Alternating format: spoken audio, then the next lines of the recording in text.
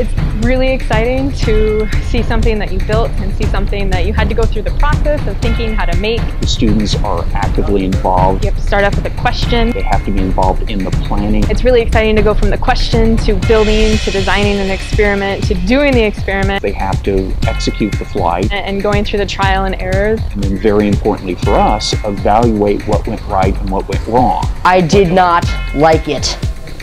I loved it. Ultimately, we have a student that is engaged in learning and wants to pursue a career and do school. That's what we all want as a happy, motivated student, and at Stratostar, that's what we do. We're giving students of all ages the ability to go to the edge of space and do investigations and look at what's happening in the world around them. It's really important for the students to have a great experience, hands-on STEM experience early on, and that's what Stratostar provides.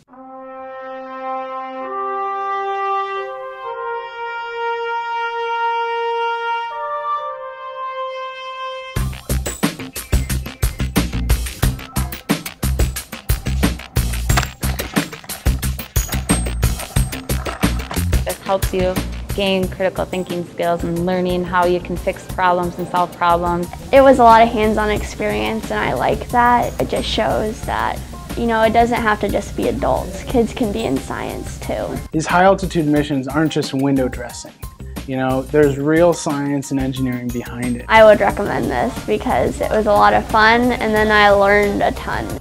With these high-altitude balloon missions, they can see something, build something, and then see it go into the clouds. You first start out with filling up a latex balloon. It's a lot bigger than a party balloon. We're using helium and latex, things that are readily available and super safe to use. It rises in the atmosphere. You can hang underneath it. Anything a student wants to do. We go to 100,000 feet above 99% of the atmosphere. Students see if pickles freeze. I've had students see if popcorn pops. We get real-time data from the sensors and track it with the computer. It rises in the atmosphere, going wherever it's gonna go, and it pops, it explodes. We have a parachute right underneath. It automatically deploys, and all of the payloads come down. And then there's some data and video. And all of a sudden, students are diving into the data and saying, what happened here to my experiment?